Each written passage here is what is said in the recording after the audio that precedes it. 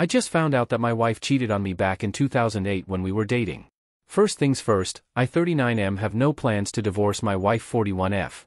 I'm not so much seeking advice as I am just trying to vent because this hurts like a MF and I'm not sure to whom else I can turn to in order to get this off my chest.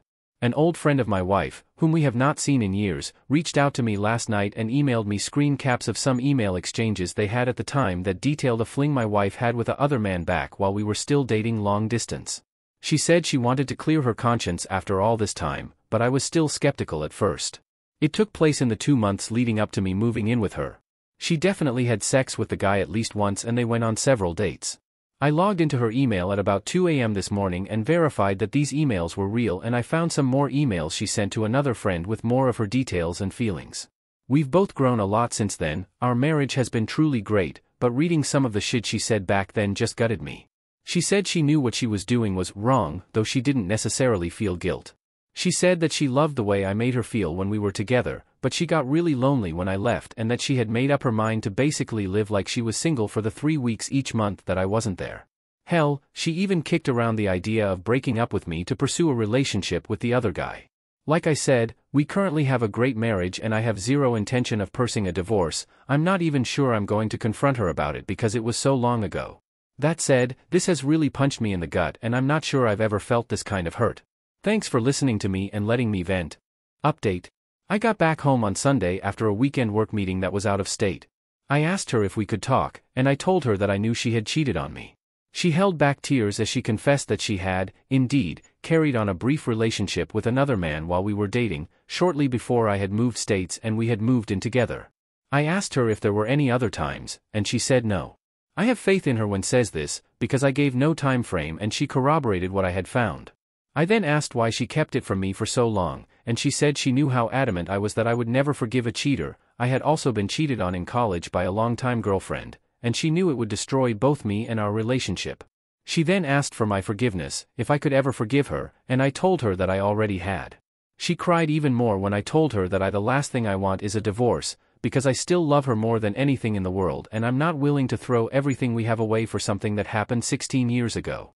I said that while I love her, I am still very hurt because all of this is new for me and my trust in her is a little shaken for having kept this from me for so long. She understood. She offered to let me go through her DMs, her email, and her texts to prove nothing else had gone on. I declined, because I have known all of her passwords and how to unlock her phone and she has never jealously guarded her devices. We can also track one another's devices and she has never been somewhere she shouldn't be when I have checked. Finally, I asked why.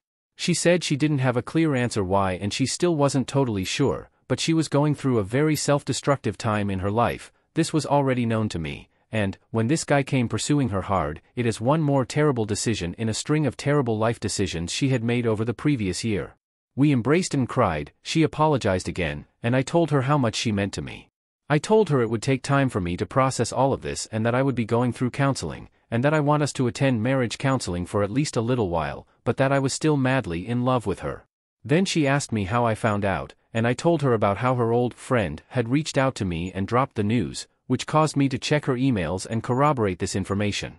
Apparently they had a pretty serious falling out a while back after my wife had loaned the friend a good amount of money after the friend's husband had took everything and left her high and dry. This money came from her discretionary account, not our shared account.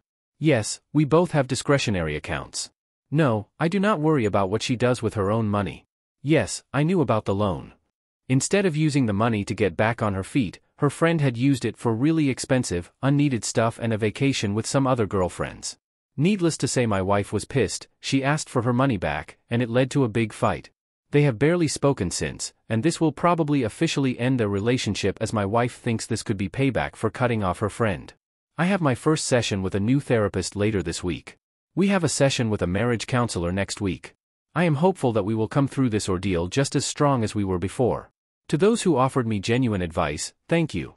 While I was not necessarily looking for advice when I first posted, there was some sage wisdom in some of your words and it really helped me. Thank you, again.